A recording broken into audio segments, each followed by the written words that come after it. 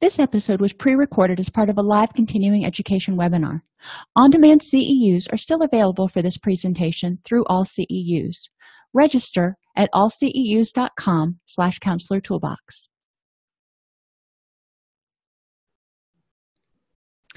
I'd like to welcome everybody to today's presentation. We're going to be talking about milestones of child development, addressing and hopefully preventing stuck points. And what I mean by that is, a lot of times we don't have the luxury of dealing with people when they're children. So we get adults who didn't have a ideal childhood or who feel they didn't have an ideal childhood, and they may need to go back and relearn some things that maybe they didn't learn or get when they were growing up, so sort of reparenting themselves. So I'm going to present it from both ways. If you work with children and families, what can you do that way? And if you work with adults who didn't have great childhoods, how can you help them get past some of those stuck points?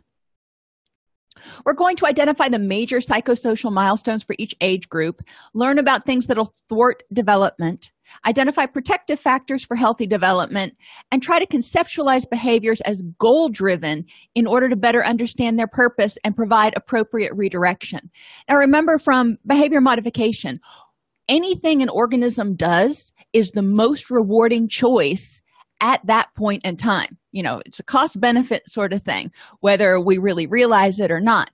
So we want to look at what is the function of this behavior? Why is this person doing it? And for one of my other podcasts, I was preparing a presentation today on the trials and tribulations of timeout. And, really talking a lot in there about the fact that sometimes when children misbehave, it's for a reason. They're misbehaving for a reason. Sometimes it's because they would rather, throw a temper tantrum to try to get the candy or stay 5 more minutes or do whatever it is. But other times they may be throwing a temper tantrum. For example, maybe they don't want to take their bath because that means they're going to have to get ready to go to bed. And maybe they're afraid there's monsters under their bed. So maybe the temper tantrum about taking a bath has less to do with the bath and more to do with the impending bedtime with the monsters. So we want to look at what's the benefit. Why is it worth it to this child to do whatever they're doing? That's obviously, that can be true with good behaviors and unpleasant behaviors. So age 0 to 1, children master the use of their hands between 0 and 6 months. When I had my first kid, I had no idea, that they couldn't, really reach across their midline, or they couldn't reach into a jar. They didn't understand they could do that at first. So, those were all things that I learned with my first child. They start crawling, responding to familiar words, discover their voices, which can be really loud at times, but other times they make really interesting sounds and they can amuse themselves.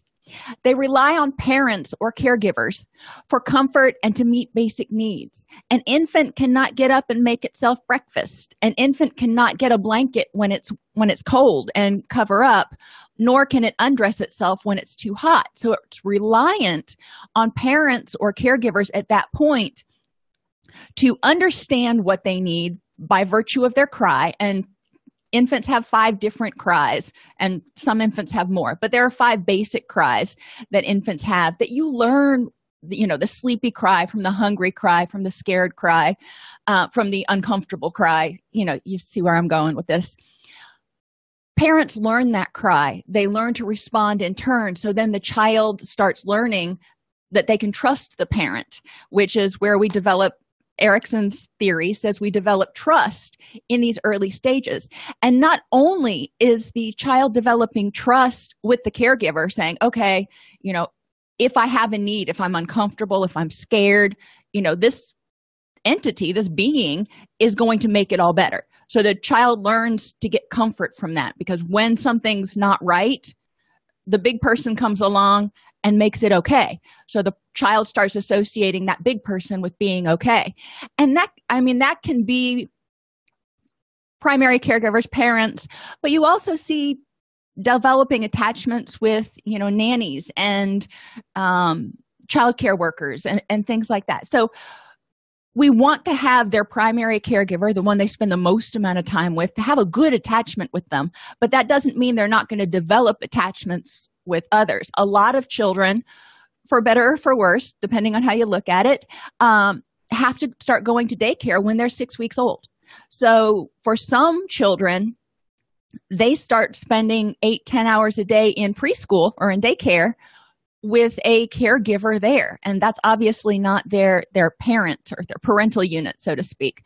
So we're going to talk kind of generally about caregivers, but we want to make sure that the children feel like they've got a safe home environment, whomever they live with, and they feel like they've got a safe environment the rest of the time. Just like we spend a lot of time at work, they spend a lot of time at daycare sometimes. So we want to make sure our work environment is comfortable. We need to make sure that they feel comfortable in their school daycare environment. Children will also start learning to properly interpret their own signals and get needs met. When children are really, really young, they don't have the vocabulary, if anything else, to articulate, I'm hungry, I'm cold, I'm sleepy, yada, yada. But little kids, if you watch babies, when they start to get sleepy, they start pulling on their ear, and some of them suck their thumb or put their binkies in their mouth more, or whatever it is your child does. But that ear thing is almost universal for, I'm starting to get sleepy, I want to go to bed. And that helps us help the child learn, okay, when you start feeling this way, the way to feel better is to go to bed. So the child starts learning to associate an action with a feeling and starts learning to trust their own signals. So when they get older, when they start feeling sleepy, they'll say, this is a good time for me to try to go to bed. Interferences, it happens. Very few people, if any, but we'll stay with very few just to avoid extremes, have a perfect childhood. There are things that go wrong. Parents don't have an instruction manual. We have lots of information, but it's conflicting, and and each child is different. So you can't write an instruction manual that says for every child, this is what you need to do. Okay, that being said, I don't want to have it seem like we're blaming parents for everything here, because parents do the best they can with the tools they have at any point in time. But sometimes the child may not have basic food, shelter, safety, or love needs met. Now, would a parent intentionally do that? I really don't believe so. That's the humanist in me. But, some parents can't afford enough food or become homeless. Some parents, there's domestic violence in the house, and they don't know how to handle that situation themselves. Some parents aren't able to protect their children from other harms that may come their way. Some parents are emotionally so distraught or so removed and numb that they're not able to express nurturance and love. Do they do it intentionally? Heck no. I really don't believe that. But I do believe that sometimes, because parents have their own stuff, and because life can sometimes throw you curveballs, things may happen in a child's life. Okay, so what happens when this occurs? Well, the child may start to develop an inability to trust self or others. So if they start feeling hungry, and that person who's supposed to make it all better doesn't give them food, then they start thinking, well, maybe I'm not safe here. And obviously it takes a while to get there. Not if a child's hungry for 2 hours or something, that's far different than being hungry for days on end. They may start developing a reliance on others to tell them what they need, because they're like, well, I'm hungry, but mom's not giving me anything to eat, or dad's not giving me anything to eat. So maybe I'm not hungry. So tell me how to make this go away. And, parents usually try to get children to not be unhappy, or at least not be complaining. So that parents may offer an alternate explanation, which has nothing to do with food. So they start going, okay, well, maybe I'm supposed to do this when I feel this way, like go to bed. And when I'm hungry, maybe that means it's time for me to go to bed. So they start getting their signals crossed, and they start relying on other people to tell them, you'll feel better if you, instead of thinking to themselves, in the past, when I felt this way, what's made me feel better? They may have a lack of sense of worthiness for basics. If caregivers are not providing food and shelter, maybe that means I'm not a good person. If caregivers are not giving me love, maybe they don't like me. Well, that's really hard for anybody to take, let alone a little kid.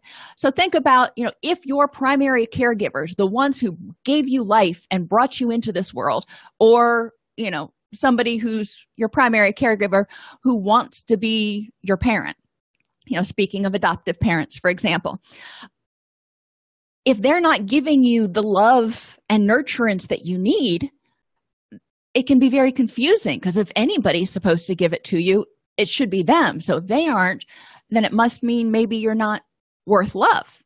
So that's where children start getting confused, because they have a hard time not being egocentric. They feel that everything's about them. It's not, well, mom's too depressed right now to play with me. The kid's like, well, mommy doesn't want to play with me. All of these messages start getting put into the person's schema and can carry on into adulthood. So we may end up with working with adults who don't trust themselves or others. They rely on other people to tell them what they need. They don't feel worthy of love or, taking care of themselves. They may have discomfort and craving for attention because they're not getting enough. As humans, we need attention. That's just the way we're built. Some people, introverts, need different kinds of attention. Extroverts need different kinds of attention, but we all need some kind of attention and love. We're not meant to be hermits. And irritability and anxiety. When you don't know what's going on, you don't know who you can trust, you don't know how to make it better, and you don't feel worthy, you're going to feel darn irritable and fear rejection and isolation and the unknown and feel out of control, all those basic fears that we talk about. So this stuff can start in infancy. This stuff can start when a child is so young. Why? Well, because at this point, above all points, this is when the child needs the caregiver most. So the impact can be a lot stronger. And a lot of times during this period, the child only interacts with a few caregivers. So their experiences are formed and based, and their schemas are formed and based on the experiences with, their parental units, their daycare providers, if that may be the case, and maybe a couple of siblings or not. But a lot of times, they're not going to, at 6 months old or whatever, they're going to daycare and they may be playing with other kids, but those people aren't taking care of them. So the adults they interact with are often pretty limited at this age. So those limited relationships form the foundation for developing self and other trust. So what do we do? Well, the first thing we want to do in an ideal situation is be consistent as caregivers. When we're working with children, figure out what is it that they need and how can we meet that need. Instead of meeting every time the child cries, instead of popping a bottle in 's mouth or a pacifier in its mouth, try to figure out what's wrong and be consistent about it. Don't be like attentive 1 minute and then, the next day you just don't have the time or the energy or the ability to deal with it. Now that can happen, but we want to try to be as consistent as possible.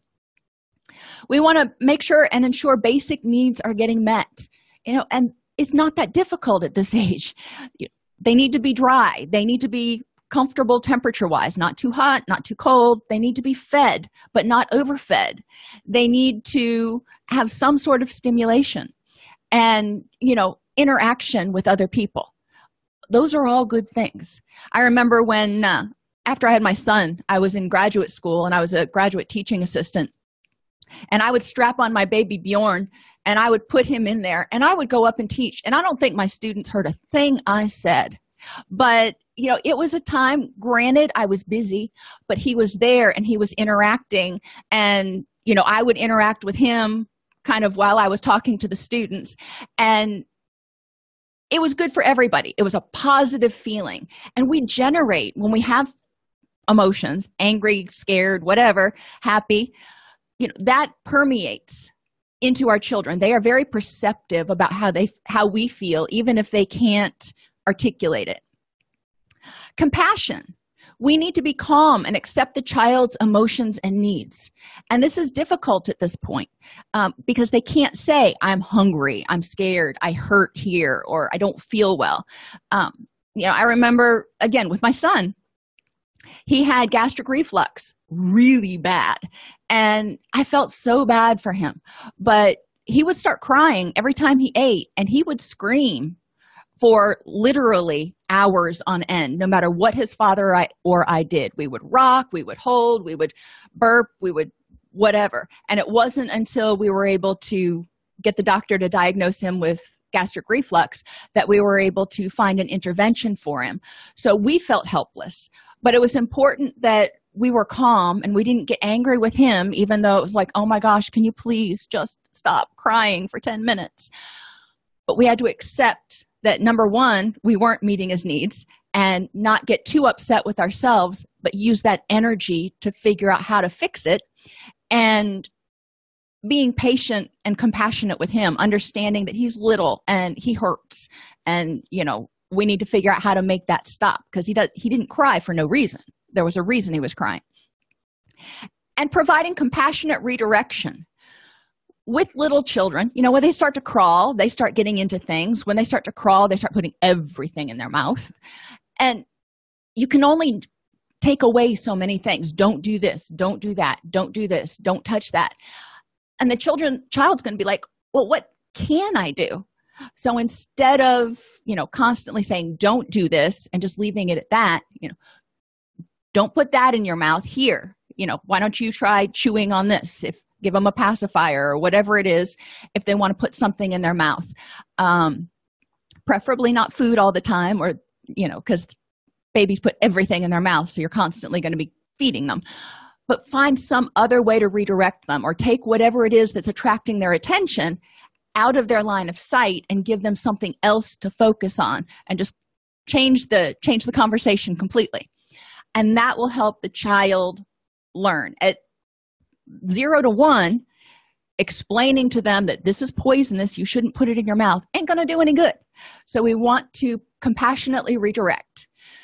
Take a breath. If the child gets up and knocks something over they're not supposed to and breaks it, they generally didn't mean to. So it's important to, try to do as much as we can to redirect. When we're working with an adult, the same thing is true. We want them to be consistent with themselves. Start using mindfulness and learn when they're hungry, learn when they're sleepy, learn when they're scared, and identify ways to deal with that. We want them to make sure their basic needs are met and realize that they do deserve that. And this may take some going back and looking at their family of origin and whatever happened that made them feel not worthy of love, and help them dispel some of those distortions. Maybe looking at, well, are there alternate explanations for why your parent didn't provide you the love that you needed or the nurturance you needed? And as adults, they can often look back and go, yeah, mom was strung out on cocaine or whatever the case may be, and articulate that. So getting them to start changing their perspective and looking at the big picture from a less egocentric perspective can help them start feeling more worthy of love and understanding the situation from a more adult perspective. Encourage them to be compassionate with themselves. Some days we just are in a bad mood. Accept their emotions. Radically accept, this is how I feel right now. How can I improve the next moment? Instead of getting angry with themselves for being upset. And compassionately redirect themselves. If they get angry and they want to put their fist through a wall, well, that's not probably the best thing to do. So what can you do when you get angry instead of putting your fist through the wall? And obviously, as adults, they can come up with those things. So we want to help them through that process to start learning to trust themselves and learning to trust others. They're going to learn to consistently know what their needs are and learn how to communicate their needs. I'm getting a little bit ahead to toddlers. Toddlers, autonomy versus shame and doubt. This is when the personal control over physical skills and body comes in. They're potty training and they're learning everybody's favorite word, no. I won't do it. No. All right. Well, that's great. They have difficulty at this point thinking about things in abstract terms. They're very concrete, but they can think about things symbolically, like a dolly can be mom. So you can do, and the little doggy in the dollhouse can be whatever their dog's name is. And there can be some pretend play. There are some things that you can do, especially as the child gets closer to 3, with pretend play, like rehearsing at the dollhouse, how you're going to do or what you're going to do when you go to grandma's house, or what it's going to be like, so the child's not scared. And the child starts to begin to understand the concept of past and future. What happened yesterday is yesterday. What happened today is, right now, but we can't predict what's going to happen in the future. And they start understanding time a little bit better. And we want to continue to encourage them to develop secure attachments, continue with this consistency and compassion and positive redirection. As we said in the last slide, the toddler may start getting into difficulties, and we want to make sure that they know what they're supposed to do, and we don't want to enforce rules with just as Zachary points out, the because I said so rule. That doesn't work with kids, and it doesn't work with adults. I remember when I ran the residential treatment facilities, if clients wanted to do something and we said no, and they said why, and we said because those are the rules or because I said so, that didn't go over too well. So I always told my staff, it's imperative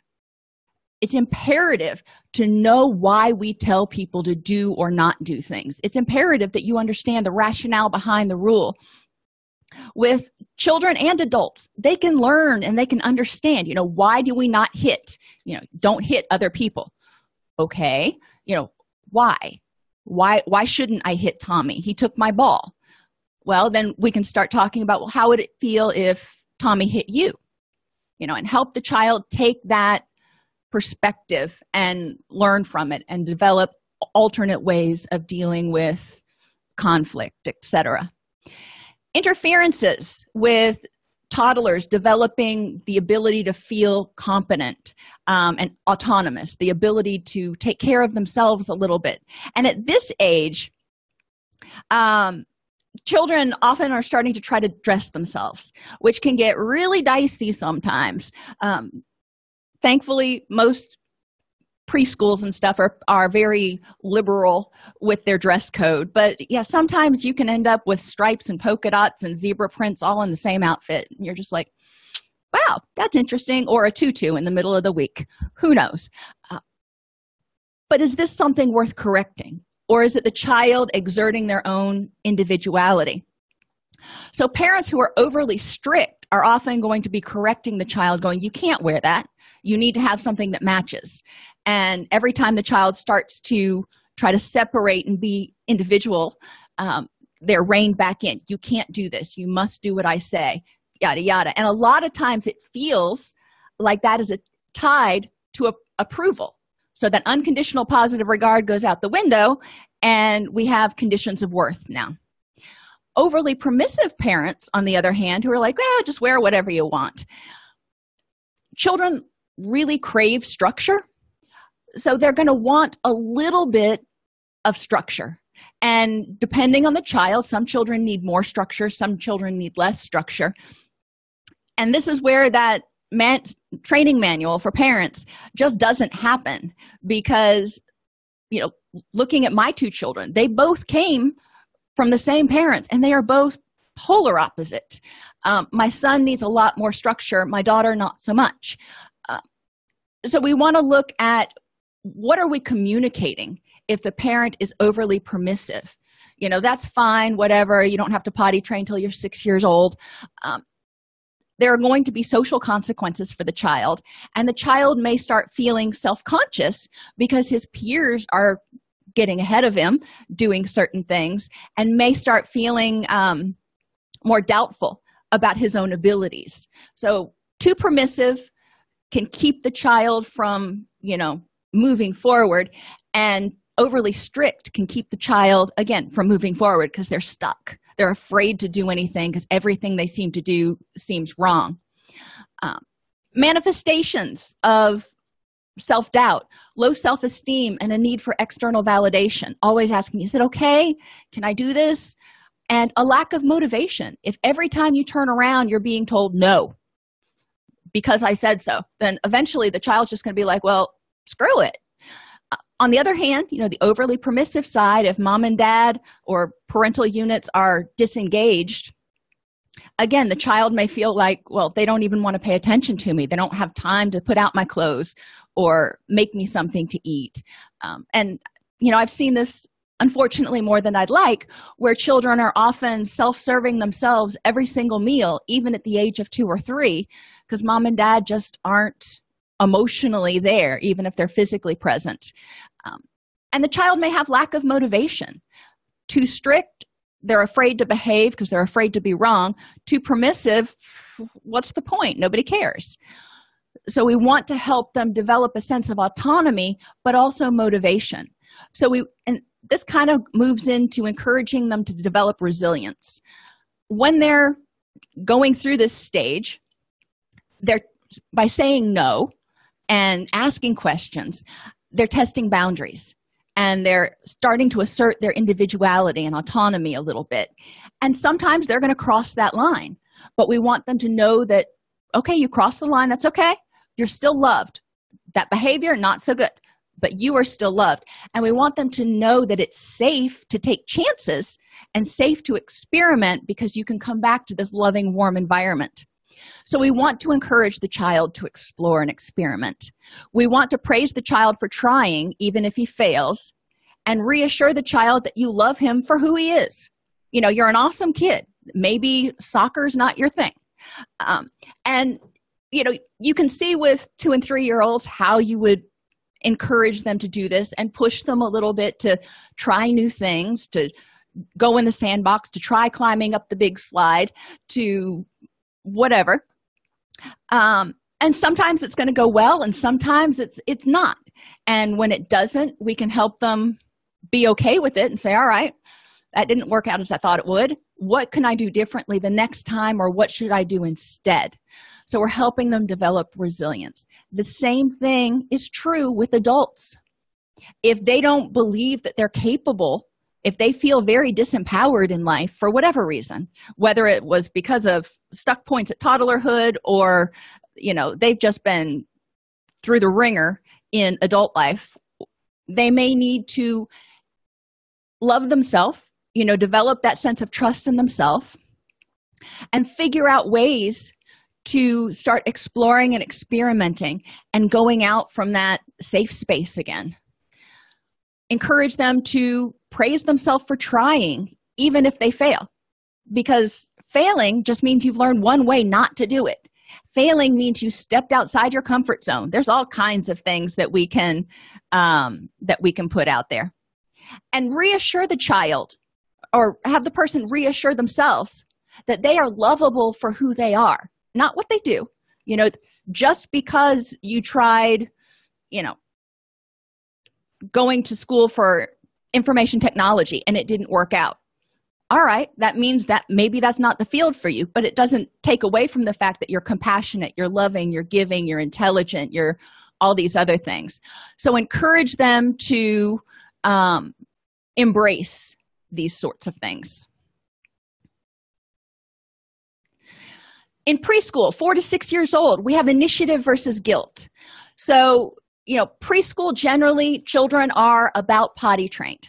And a lot of times it's at this point that parents are thinking, maybe I'll add another one to the mix. And, sometimes it's a little bit earlier, but sometimes it's preschool. So that adds a whole different dynamic to everything that's going on. Children at this age are trying to assert control and power over the environment, and disapproval can result in guilt. So when you have this sibling come in, for example, and all of a sudden mom's paying attention to this little screaming thing, a 4 or 6-year-old can feel jealous. They may try to assert control and power by throwing things. I had one client who told me that her son would pick up a shoe or a toy whenever she started nursing the baby and just throw it at him with full force. And the child was, very jealous of the baby and resentful of the fact that he wasn't getting the attention he used to.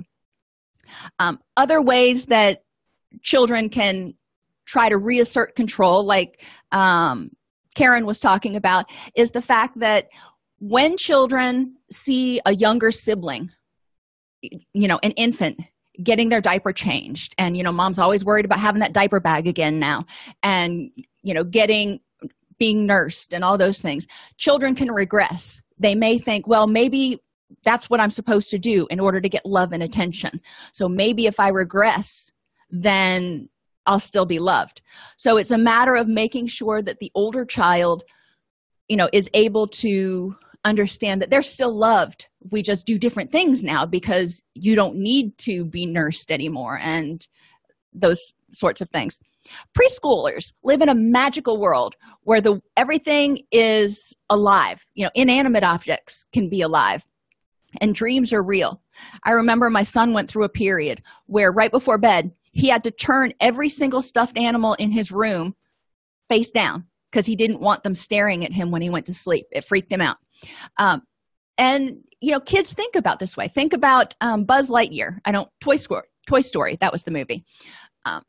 Preschools are captivated by this because in their imagination, they can see their toys springing to life, and they can see dreams becoming real. So the parenting challenge here is truth versus fiction. We have to help children learn, what happens on Bugs Bunny isn't real life. That's fiction. You can't blow somebody up with an acne bomb and have them come back later. Won't happen. A lot of kids get that part. But there are other things, like your toys aren't actually going to come to life.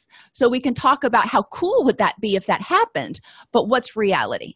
And always check back in. When my son was little, he went through that period, and he thought, how great it would be. He would always talk about how awesome it would be to have poof-up powers, magical powers where he could poof up anything he wanted. And I kept having to come back and go, but you realize that's not real, correct? Yeah. He realized it wasn't real. And, truth versus fiction, creativity versus reality. The other area this gets a little sticky is when the child does something wrong. Sometimes they will fabricate a story to get out of trouble, but other times their creative self is just kind of running wild. So we need to separate, this wasn't your imaginary friend that broke the lamp, it was you. Let's talk about creativity versus reality. I don't mind if you play with your imaginary friend, but she needs to follow the rules too. Preschoolers have trouble distinguishing between appearances and reality. So the parenting challenge can be helping them differentiate safe from danger. My son went into Home Depot one time, and there was this man that, bless his heart, had probably been working on his house all day long and forgot something. So he was in Home Depot, and he was dirty and, disheveled and everything. Clearly looked like he had been working hard that day. But my son saw that and said, that doesn't fit. Everybody else around here is kind of put together. That doesn't fit. So he turns to his father, who was a cop at the time, no volume control at all, goes, "Daddy, I hope you remembered to bring your gun with you." Oh my gosh. So, although we were safe before, we may not be now. So he perceived somebody who didn't fit as being dangerous, and he wanted to make sure that Dad was ready to protect him. So we need to help children understand safe versus danger. Think about some of our clients. Some of our clients have difficulty interpreting, safe people versus people who don't have their best interests at heart.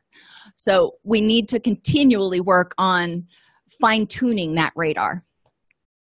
Children at this age focus on one aspect of a situation at a time, which is called centration, and struggle to see other vantage points, which is egocentrism. So they're on the playground. Johnny and Billy are on the playground, and Billy steals Johnny's ball because Johnny's been playing with it for 30 minutes, let's say, and Billy steals the ball because he wants to play with it now. All Johnny's going to see is Billy stole my ball. He's not going to see the fact that he'd already been playing with it for 30 minutes and Billy had asked him 3 times and recess was almost over. He's just focusing on Billy stole my ball. And he's going to struggle to see other vantage points. He's going to struggle to see why Billy was unhappy and resorted to stealing the ball because he was having a grand time playing with it. So why did Billy come over and make him unhappy? He's having difficulty seeing how he made Billy unhappy. So we need to help children at this age take perspectives, find their voice versus being a bully. Because sometimes children don't understand. So from Billy's perspective, we want to help Billy understand how could you have asked for the ball or what could you have done instead of stealing the ball, because maybe that was kind of bully-like behavior. How might Johnny see that as being bully-like? And, how could you do it a little bit differently? You want to do that for both children and encourage the child to say, to understand, even if you have to say, how would you feel if you were playing with the ball and Johnny came and stole it from you? Help them take that perspective. And this will help them learn to make good choices. At this age, cognitively, they're unicentric and egocentric. So we can't expect them to regularly be able to just jump from this to, oh, okay, and suddenly start taking everybody's point of view. That's a couple of years down the road. So we're going to continue to have this discussion, but hopefully not over the same topics. Hopefully the child will learn each time. With our clients, think about some of our most common cognitive distortions. Seeing only one aspect of the situation and making decisions based on it, or personalization, thinking everything's all about us, being egocentric. These cognitive distortions came from somewhere. And many times, even back to preschool, people were not stopping and trying to take someone else's perspective first. So we can help them function better now and be happier now if they can look at the bigger picture, look at all the facts, not just this little piece, but what other facts are going into the situation that might contribute to the interpretation. And how might the other person have perceived it? Encourage them to go back and forth because, sometimes even as adults, we'll do something and somebody else will react in a way we didn't expect and we're kind of taken off guard. So we need to stop and think, how might they have perceived what I said or what I did that triggered that reaction? My boss, whenever something used to go wrong on the unit, his first question to me was always, well, what did your staff do to trigger this? Well, it's not always them, but a lot of times, both parties played a part in it. So we need to look at what we can do from a risk management situation. Children at this age are typically love to play make-believe. So the parenting challenge is to find your make-believe. And you know what? I don't have a make-believe. I have a hard time finding it. I can find beauty in bumblebees buzzing around a sunflower or, what are they called? Dandelions. I love picking dandelions and blowing them. But when it comes to tea parties and playing with race cars and stuff, I never did find that make-believe, but I knew that. And, so I worked around it. My children, thankfully, had enough other people who had great imaginations that enjoyed doing those things. But kids know if you really hate what you're doing. We need to understand what children are communicating through their play. Even if you don't enjoy doing it, if you're watching them, what are they communicating? Sometimes they're modeling. Sometimes they're mimicking. Sometimes they are trying to communicate something inside that they don't have the words for. If they're angry, maybe they're having a really angry fight with their people. Sometimes it's just a fight. They're having two people duke it out, and that's okay. If you see that as a pattern in the play, you might want to start thinking, what is the child trying to communicate? Preschoolers love to ask the question, both to learn facts as well as to learn how to interact with others. This is when they learn, what are the limits? How many questions can I ask before I start getting the go ask your father response? So the parenting challenge is not getting impatient with the, mommy, why is the sky blue? Mommy, why does the dog bark instead of meow? Mommy, fill in the blank. Which can get, especially if you're in the car going somewhere and you're kind of trapped, it can get really intense really fast. But not getting impatient. What I used to do is try to focus on the questions the child was asking and how observant they were being. A lot of times he would notice things I didn't observe. And, it was really cool to see the world kind of through his eyes and what caught his attention. We want to help children learn how to answer their own questions. Sometimes we'll have the answer and we don't need to give it to them. Sometimes we won't have the answer. But we can say, I don't know the answer to that. Let's go look it up on the internet. Or let's call grandma and ask, or whatever the case may be. Help children learn to self-regulate in mutual conversations. So they ask a question, you give an answer, and then maybe you ask a question back of them. So it becomes more of a back and forth. Instead of them asking a question, you answer. Them asking another question, you answer. You want it to become a dialogue, like a tennis match, not like golf. I don't know.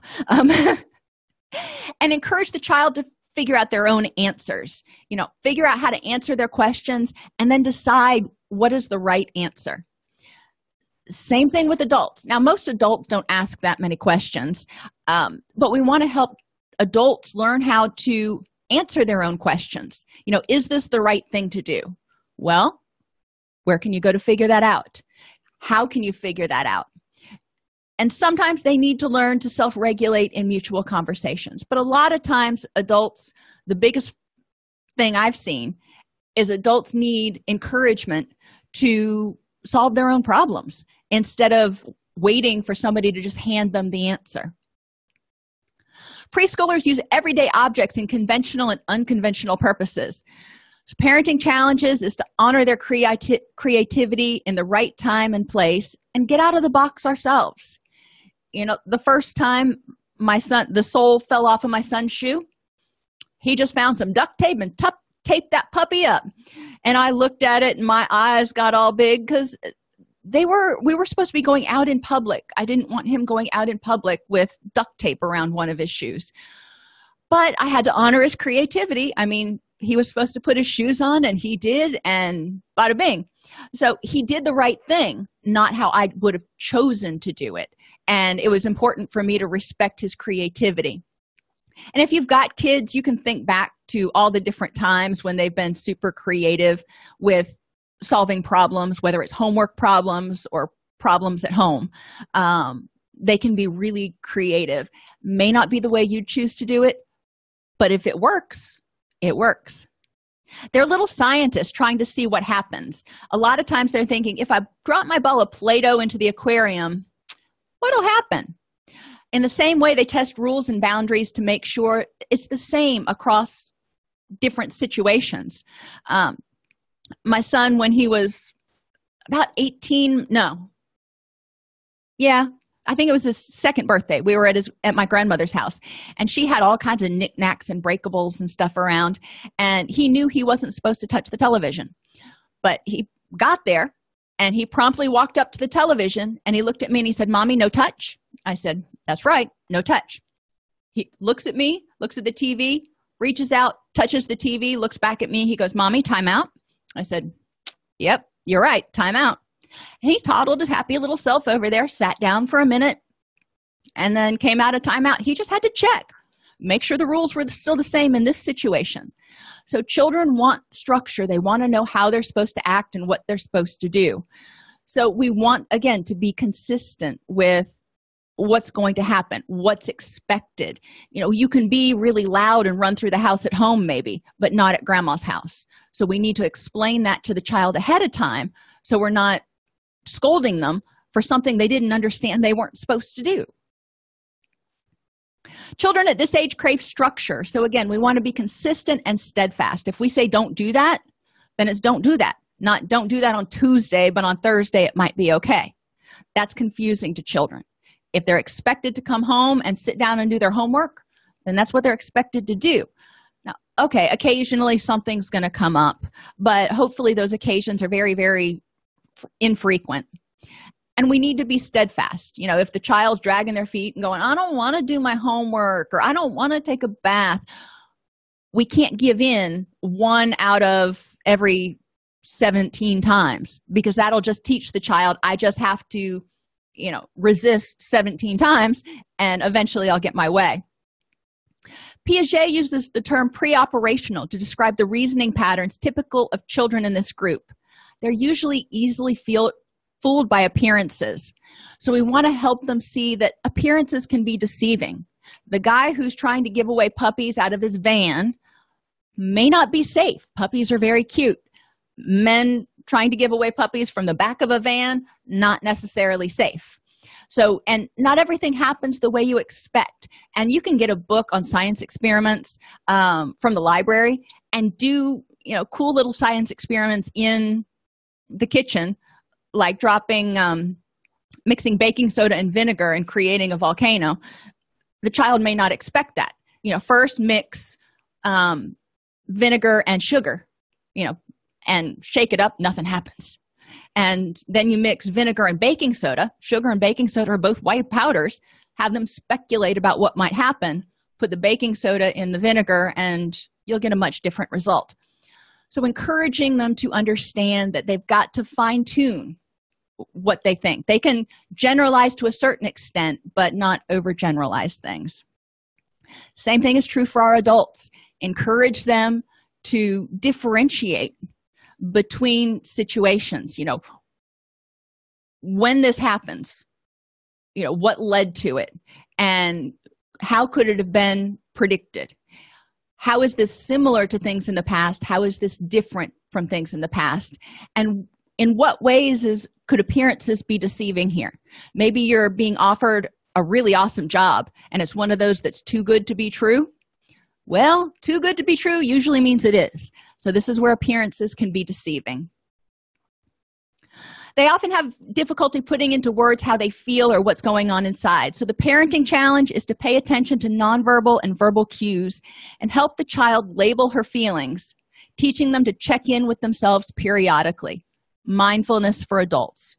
Enough said. Children begin to use strategies for remembering, but they often use inappropriate and ineffective strategies. So again, they're trying to remember, but they may forget certain things. They may say, you never told me that, or, I didn't do that. We need to differentiate truth from fiction and help children and adults develop effective strategies for remembering, which may be writing things down. Interferences in preschool. Overly strict or enmeshed parents can keep children from exploring and developing their individuality, their sense of competence. And a lack of encouragement to take risks may leave the child just sitting there going, I don't know if it's safe to try that. Children are going to have a little anxiety, just like adults do, getting out of their comfort zone. So it's up to us as caregivers to nudge them along and encourage them to just try it. If you don't like it, all right, that can work with vegetables, jumping off the diving board, any of those things. A lot of times they'll find they enjoy things by doing that. Manifestations, low self-esteem and the need for external validation, difficulty making or maintaining friends, and lack of clarity about what they like, want, and feel. So this is when it's good. Start practicing mindfulness with kids, even in preschool, because they can start articulating their feelings. They're not going to be Shakespeare, but they are going to be able to start putting labels. Get one of those face diagrams that shows the different feelings and have them point to the feeling that they're feeling each morning before they go to school and talk about why. In order to get them back on track, encourage the child to explore and experiment. Praise the child for trying, even if he or she fails, and encourage adults to praise themselves for trying, even if they fail, reassure the person that they are loved for who they are, and encourage the person to develop friendships with a variety of people, not just one or two.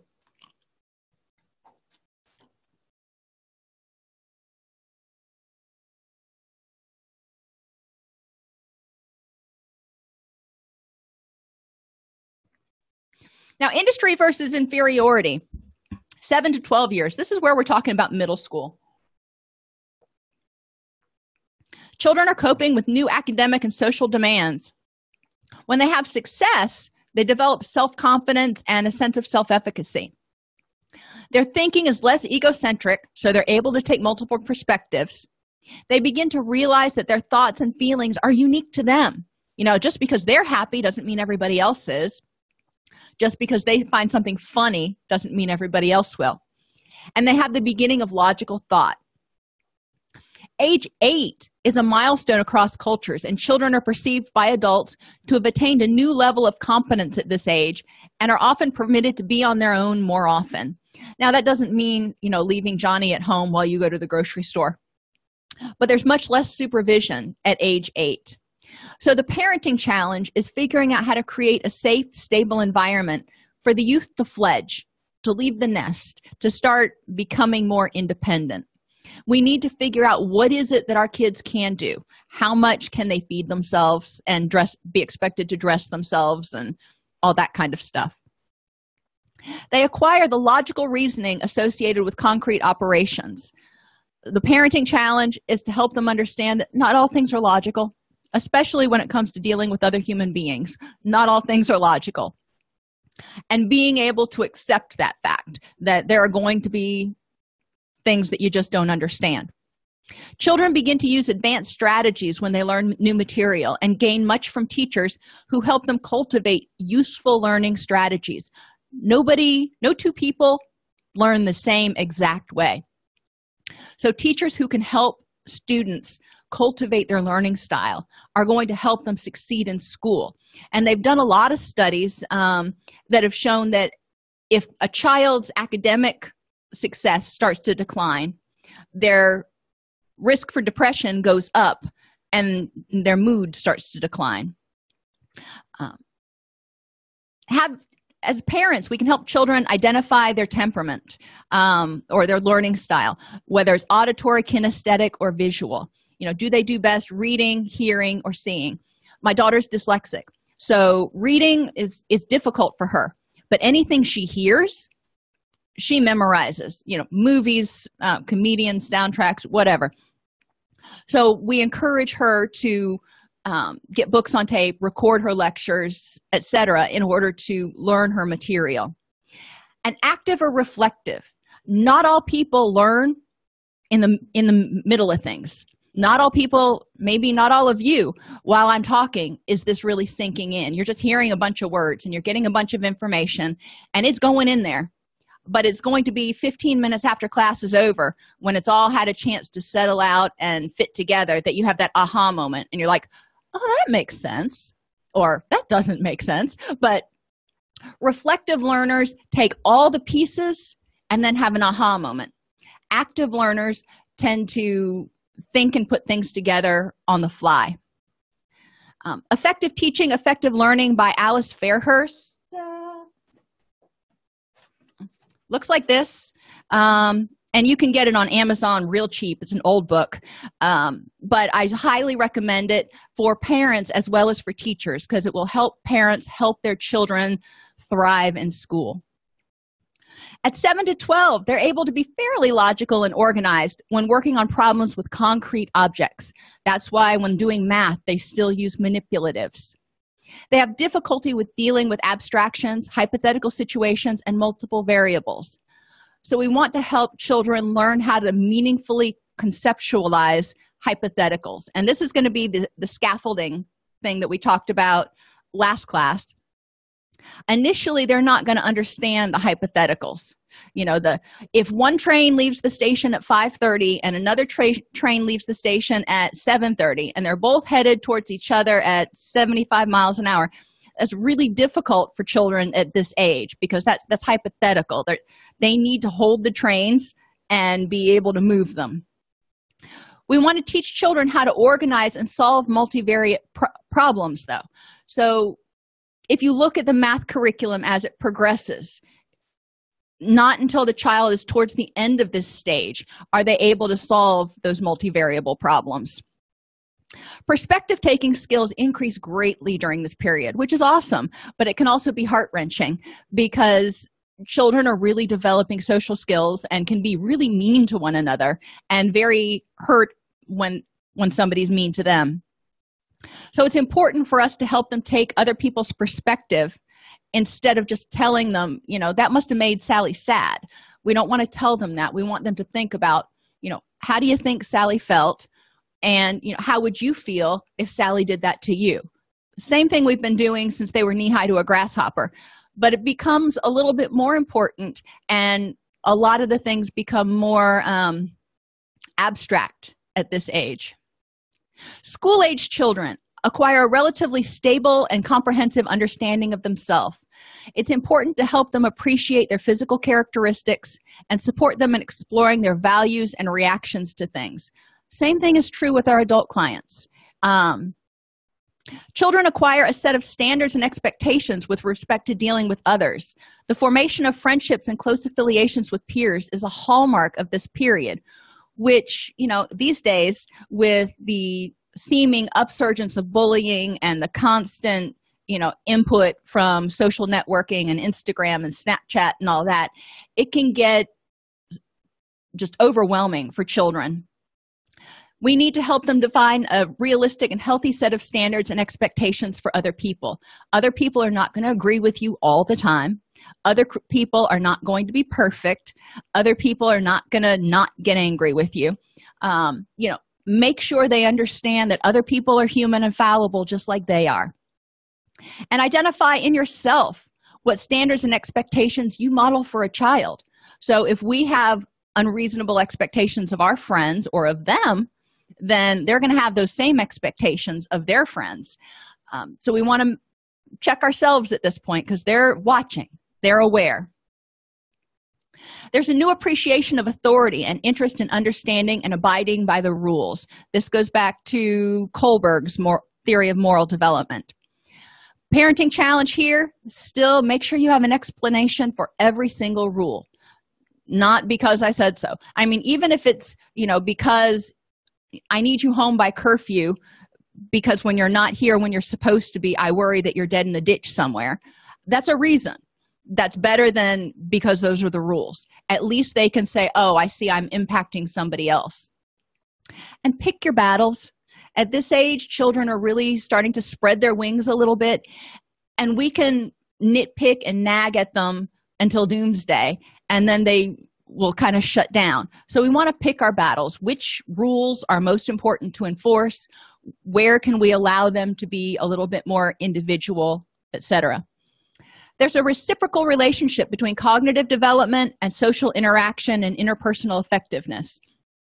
So as social interaction and interpersonal effectiveness goes up, so does cognitive development.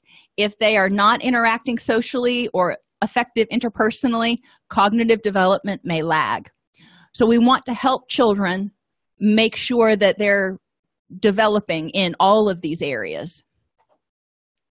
And think about, cognitive development. When a person, doesn't have a lot to talk about because they don't have many interests and they haven't developed cognitively, it's hard to have a lot of social interactions with them sometimes. It's hard to carry on a conversation. If they can't take other people's perspectives, it's hard to be in a relationship with them. So it's just as important to work on the cognitive development as it is the interpersonal skills. Interferences, lack of consistent support and encouragement, even with failure, because it happens more in middle school, socially, interpersonally, physically, trying out for teams. This is when you start trying out for cheerleading and football and all that stuff. And lack of successes. Sometimes they just aren't going to make the cut. Manifestations, again, low self-esteem and a lack of motivation. So we want to encourage the person to develop skills in areas they can excel. They're not going to be great at everything. So focus on the things that you're good at. Praise the person and encourage them to praise themselves for trying, even if they fail, and make them reassure themselves, and you reassure them that they're awesome and they're lovable for who they are, even if they make a mistake, even if they fail. Adolescence, high school years, role confusion. Successes lead to the development of a sense of self and personal identity. This is who I am. This is what I'm good at. Failures provide an opportunity for learning coping skills and compassion. This is where we fall short as parents a lot, because we say, oh, you failed, sorry, try again later. A lot of times we're too dismissive, and we need to make sure that we address how the child feels about failing and turn it into an opportunity to learn and get stronger. And they develop the ability to think about abstract concepts and logically test hypotheses. All right, so you're debating whether to go to this party on Friday. Let's think about what are the possible ways it could turn out, and what do you want to do? Interferences include lack of support for individual wants, needs, or goals, a lack of stable, consistent, positive relationships, lack of successes, lack of education about or opportunity to develop coping, life, and interpersonal skills. So we need to make sure that kids have the ability to interact with others, the ability to be mindful, and the ability to develop coping skills. In order to help children and youth move past this, encourage them to develop skills in areas they can excel. Provide support when the person's world seems chaotic. And in high school and elementary school or middle school, it can always seem very chaotic. But even in adulthood, if we're dealing with adults, it may seem chaotic. Help the person learn to identify and set SMART goals: specific, measurable, achievable, realistic, and time limited. Reassure the person that they are loved for who they are. Develop that unconditional positive regard. Model and reinforce positive coping skills, and encourage opportunities for the development of interpersonal skills. If you're working with a youth, encourage them to take part in extracurricular activities. If you're working with an adult, encourage them to take part in, meetups or, some sort of club or hobby, or even community education classes where they can get out and meet other people and start working on developing those skills. So preventative and protective factors that can help prevent stuck points: parental involvement or caregiver involvement, caregiver consistency, connection to positive adults and peers, connection and involvement in an organized community. Children don't live in a vacuum. They live at school, they live in a community, and everything that goes on around them does impact them. Development of a positive view of self and the future. So even if things are not going so well, we want to make sure that children and people maintain a positive view of themselves and see some hope for the future, because without hope, we're going to go down that depression rabbit hole really quickly. And we want to expose people to opportunities where they can develop coping skills, interpersonal skills, and life skills, including goal setting and time management. Are there any questions?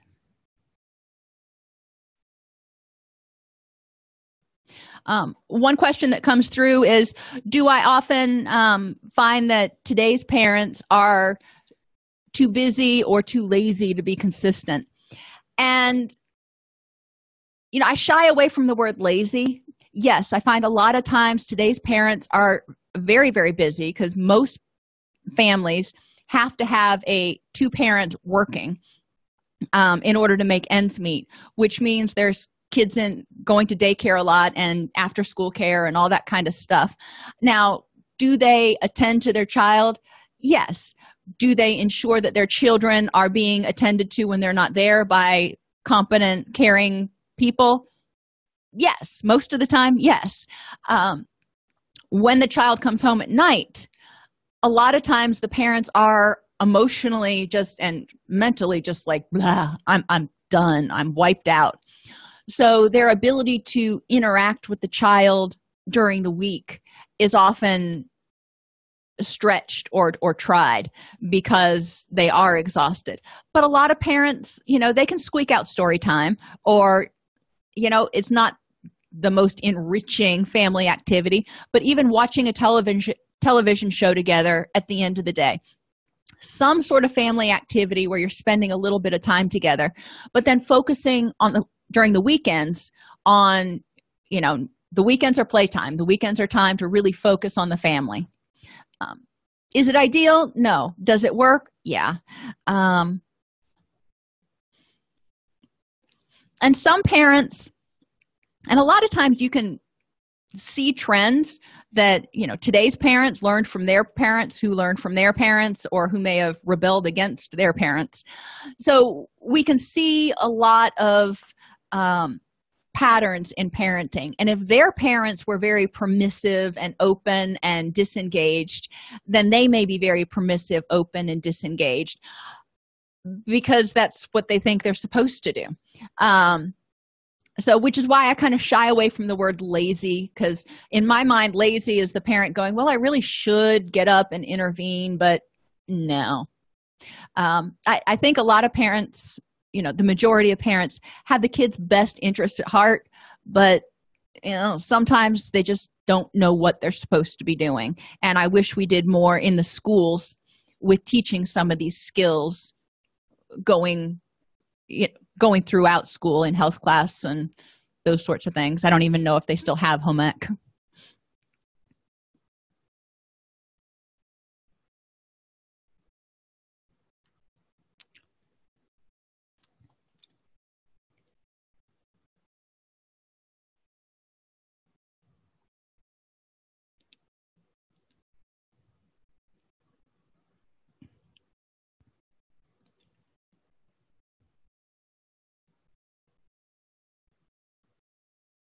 And I would encourage, if you're working with parents and they have a child who is acting out or regressing, really look at the function of that behavior. And actually, I think I have that PowerPoint right here. No, we're not going to go through the whole thing, but children often do things because they don't want to do something fun, so they may act out. They may do things to get attention. They may not understand the rules. Why does Johnny get to do this and I don't? Especially if they have older or younger siblings. They may do things out of fear. Like I said, they may refuse to go to bed because they're afraid of the monster under the bed. Or they may not want to get into the car to go to the doctor because they're afraid they're going to get a shot. They may test limits to try to get the same privileges as older siblings. And I kind of call this privilege creep, because sometimes we let that line move a little bit. Okay, you can stay up 15 more minutes, and then 15 more minutes. And before you know it, bedtime's moved from 7 p.m. to 9:30. Trying to assert power and control. They want to go home now. My son did this one time in Walmart. He was not happy. He was sitting in the buggy, and he wanted to go home. So he hauled off and he punched me in the arm. I promptly got his happy little self up, left everything in my buggy, felt bad about it, and we left. We went home, and I came back to Walmart later and did my shopping. But he was trying to get me to go home so he could play. Unfortunately for him, he got to go home and sit in timeout. Lack of skills to control behavior. Sometimes when kids get overstimulated, they don't know how to rein it in. So sometimes it's up to us to help them figure out those skills and or develop the emotional vocabulary to let us know how they feel.